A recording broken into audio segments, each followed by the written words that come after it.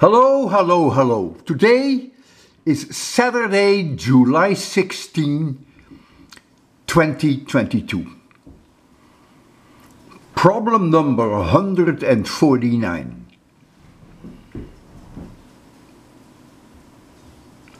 I cover all this in my lecture 21 of 803. It's a classic. It has to do with angular resolution of single radio telescopes and of interferometers. So, read with me. Consider two radio telescopes, each with a diameter of 100 feet. 1 foot is close to 30 centimeters. They are separated by 1 kilometer. First question. Using only one of these telescopes, what would be the angular resolution in degrees at a wavelength lambda of 21 centimeters?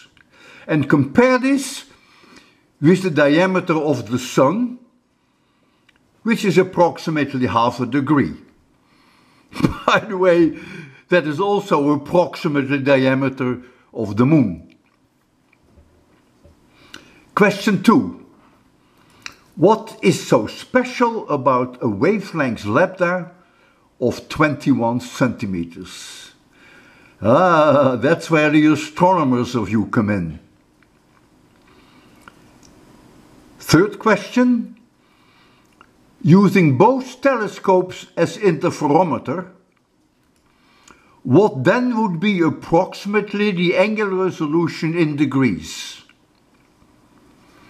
For simplicity, think of the diameter of the radio dishes as an approximate slit width. Not a high school problem, but a classic by all means. I predict that about half of my viewers can do this problem. Have a nice day and take care.